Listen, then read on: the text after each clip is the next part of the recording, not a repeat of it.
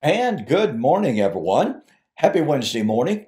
Welcome back to Morning Musings. My name is Don K. Preston. I'm the president of Preterist Research Institute of Ardmore, Oklahoma. And this is what I call, again, my Morning Musings. Do not forget, hey, folks, let me remind you, time is running out really quickly. Do you realize it's almost October? Good grief. Anyway, my two books, this is my brand new book. These are the days when all things must be fulfilled, and my book, Seal It, Vision, and Prophecy. Both of these books are built on the premise that all prophecy, all prophecy, not just a little bit of it, not most of it, all prophecy was to be fulfilled by the time of the fall of Jerusalem in AD 70. Now, you may scoff at that. I never thought I'd come to that conclusion. But the force, the power, the clarity of Scripture has forced me to conclude that that is true. So go to my website, donkpreston.com, bibleprophecy.com. At the very top of the page, you'll find a wonderful banner. Just click on it. When you order these two books, you're going to get a third book absolutely free, okay? Regular price of that book is $2.95 plus $4.95 shipping. So when you order these two, you're going to get that book free with free shipping on all three books. That's going to, folks, that's going to save you about $12, $12 or $13. I haven't done the exact precise math. Well, it's going to be even more than that, close to $16. So take advantage of the offer before the month runs out. Okay? So we are continuing our overview summary of what we have shared with you in our study. 822, 823 videos now. This is 824, okay? In our study of the Olivet Discourse. I've tried to be thorough. I've tried to bring a lot of information to the plate so that you have plenty to study, so that you have a resource to go back to. And by the way, thank you so very much for the fact that our subscribers are growing.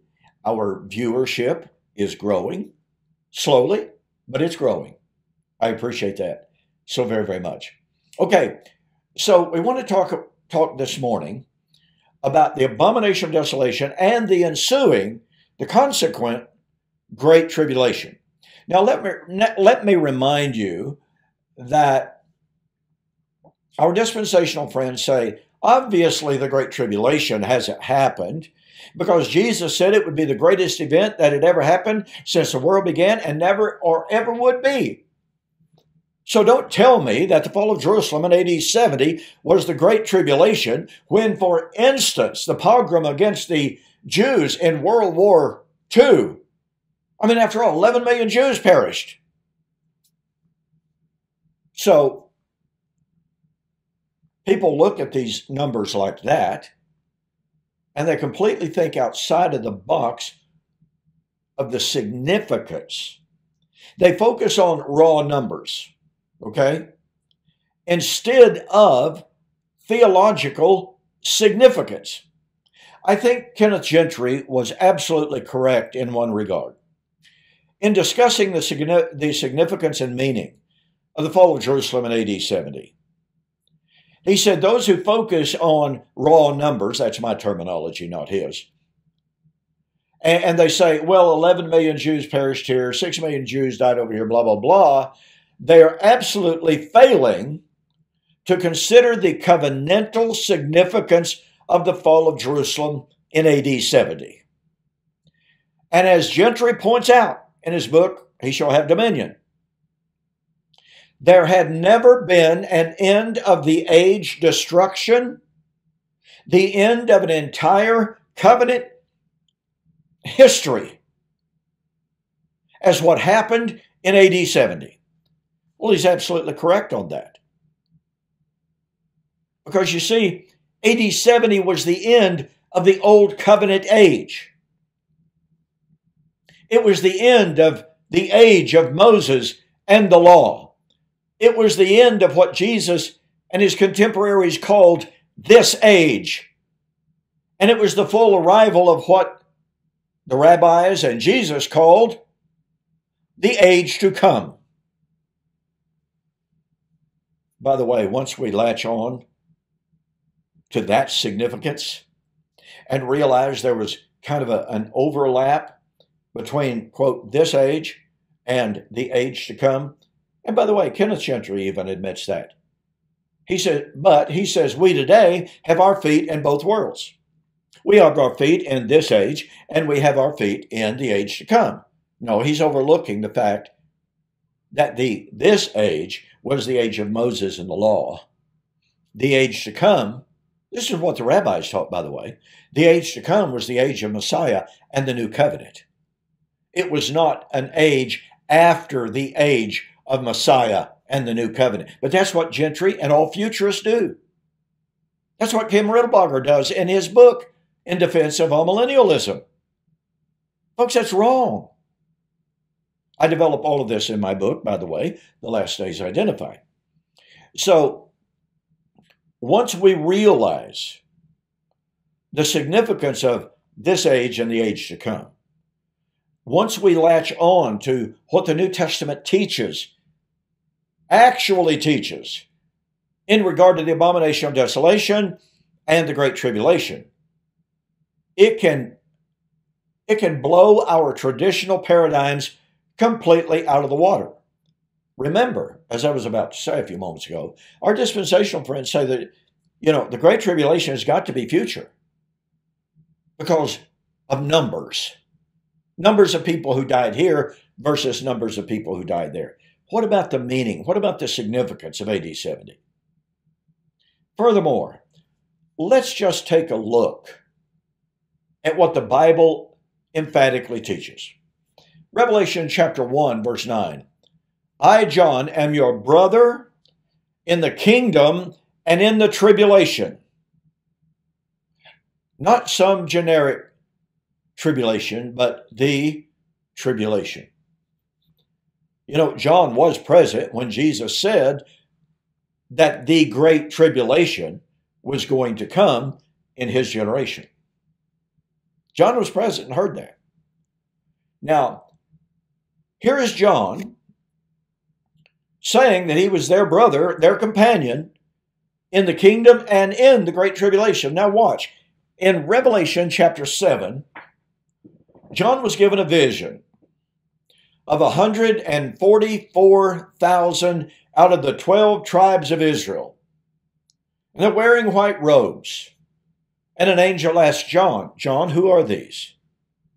And John says, I don't know, but you do. And so I'm going to begin reading with Revelation chapter 7, verse 14. I said to him, sir, you know. So he said to me, these are the ones, now pay very, very careful attention and catch the power of this. These are the ones who come out of the great tribulation and washed their robes and made them white in the blood of the Lamb. Therefore, they're before the throne of God. They serve him day and night in his temple, and the one who sits on the throne will dwell among them. Who are the 144,000? Well, they're out of the 12 tribes of Israel. This is the righteous remnant of Old Covenant Israel. What did they experience? The Great Tribulation. But that's not the end of the story. In Revelation chapter 14, we have a recapitulation of the vision of the 144,000. Let's begin reading with verse 1, shall we? I looked, and behold, a lamb standing, let me do this, standing on Mount Zion. I'll be having cataract surgery before long, but in the meantime, I've got to get it up here so I can read it. Then I looked, and behold, a lamb standing on the Mount Zion, and with him 144,000, having his father's name written on their foreheads. So here's the 144,000 out of the 12 tribes that came out of the Great Tribulation. Okay? I heard a voice from heaven, like the voice of many waters and like the voice of loud thunder. I heard the voice of the harpers playing their harps. They sang, as it were, a new song before the throne, before the four living creatures and elders, and no man could learn that song except the 144,000 who were redeemed from the earth. Now watch carefully. These are the ones who are not defiled with women, for they are virgins.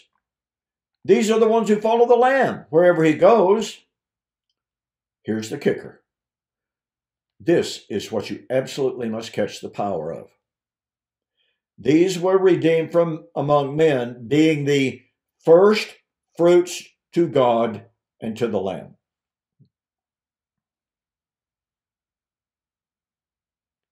These are the first fruits. What does first fruits mean? Whoops.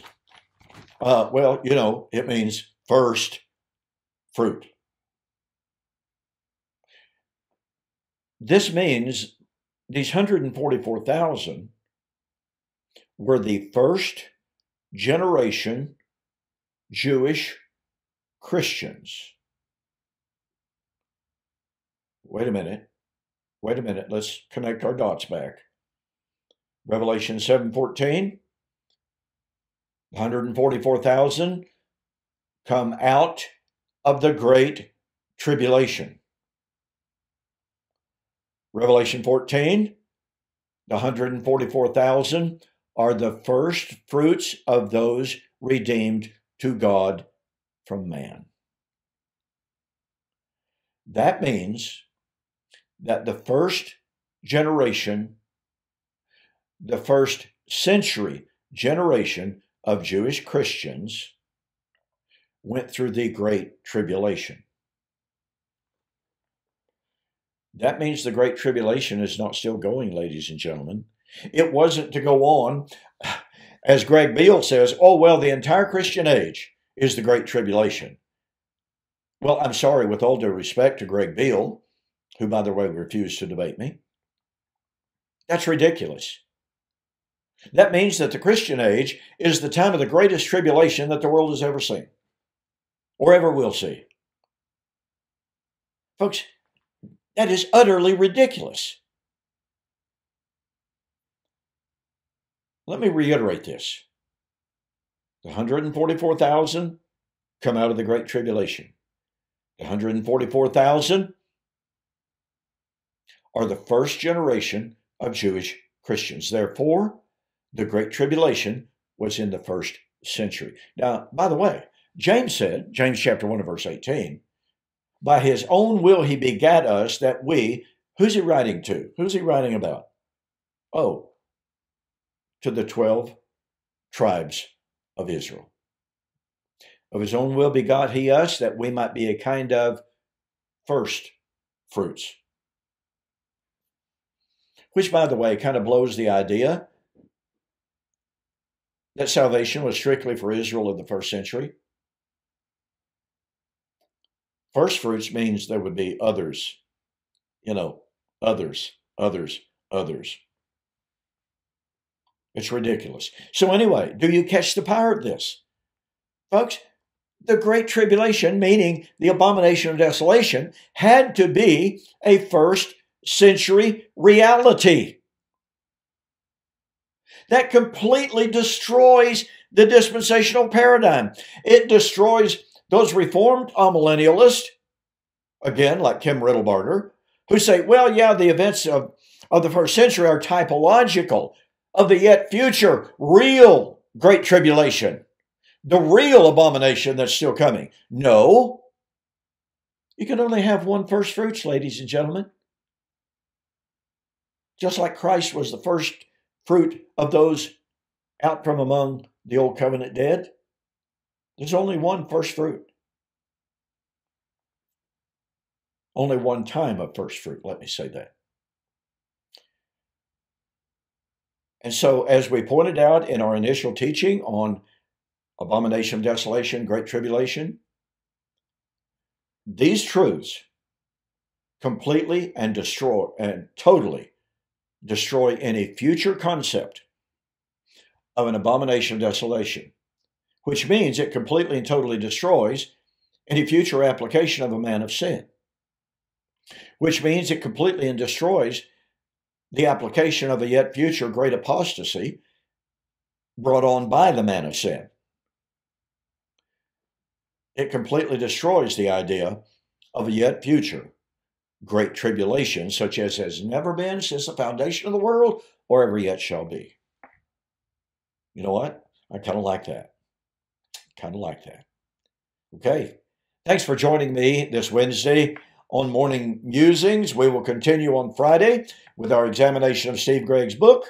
We're wrapping that up real quickly. I've had a few comments about, oh, here, you need to study this next, answer this next, etc., etc. Nothing has rang my bell. I'll be really honest about it. So nonetheless, I welcome your suggestions. So send me your suggestions about what you would like for me to review and respond to next. Okay? Well, thanks again for joining me, and I'll see you on Friday.